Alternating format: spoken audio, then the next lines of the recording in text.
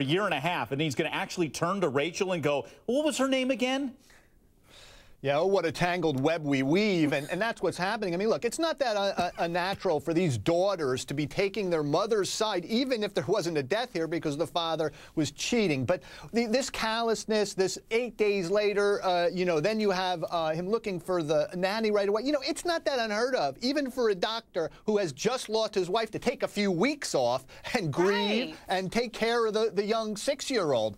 The fact that all he's concerned with is the nanny shows how consumed he was, how irrelevant Michelle was, except that she was out of the way. Hey, that was the only thing relevant. Doctor, impactful in this case. Well, it's cumulative. I mean, some of the other sisters were much more powerful. The fact that she believes he did it, you know, in essence, is powerful too. But cumulative, just one more thing. It just wasn't, in and of itself, a big piece of this puzzle. Yeah. Well, what could be...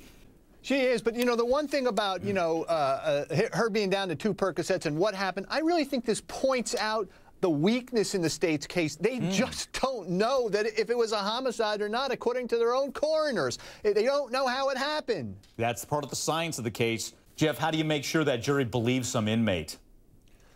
You know, the prosecutor has to do it because he's got to put these pieces together so as to, out of Dr. MacNiel's mouth, he gets an admission. And in this case, you know, calling her the B word is not the strongest type of admission that he did something here. He didn't like her. He had a mistress. We know that. That's a given in the case. So it's got to be a little bit more than that. The science is overwhelmingly bad for the state. Got it.